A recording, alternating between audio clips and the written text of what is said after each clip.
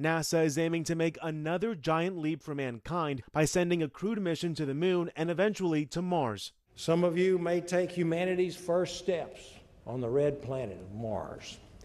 All of you will carry forward missions that today exist only in our dreams. But together, we're going to make these dreams a reality.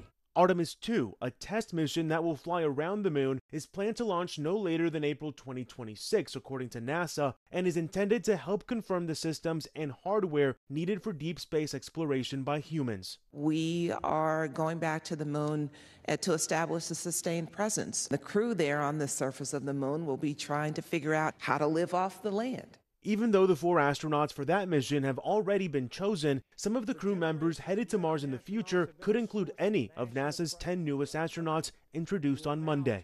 Among the candidates are former military, a geologist, and mechanical, aerospace, and biomedical engineers. With upcoming exploration missions, we are pushing the boundaries of human performance. And the lessons that we learn are going to help us to excel not just in space, but in areas of human health here on Earth. During their 2-year training, the astronauts will learn about NASA's history and vision for the future, and will take classes in geology and in water survival and space health. Upon completion, the new class will join the 48 other members of the space agency's astronaut corps and become eligible for flight assignments.